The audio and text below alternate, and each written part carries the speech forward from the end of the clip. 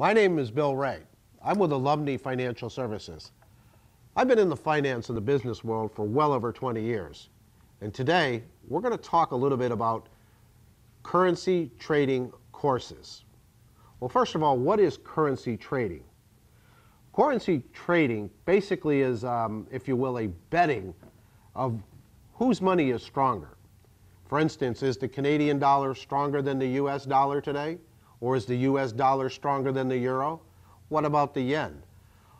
Every country has its own monetary system, and the trading of that monetary system is what currency trading is all about. Where can you find courses on this?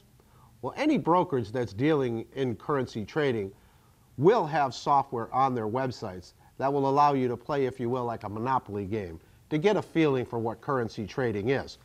Excuse me. My recommendation is also read around trade magazines. Keep current of the world events. Check with your local community college.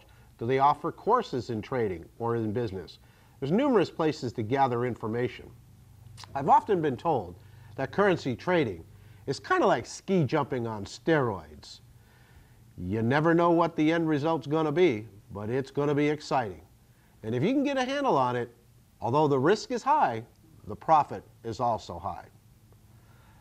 My name is Bill Ray. I'm with Alumni Financial Services, and always in the financial field, I urge you, understand the risk and the rewards. Seek outside counsel. Talk to advisors such as ourselves or your accountant. Get familiar with what you're doing before you jump off. But like I said, it is ski jumping on steroids, so have fun. My name is Bill Ray. I'm with Alumni Financial Services, and we're here to help you build wealth.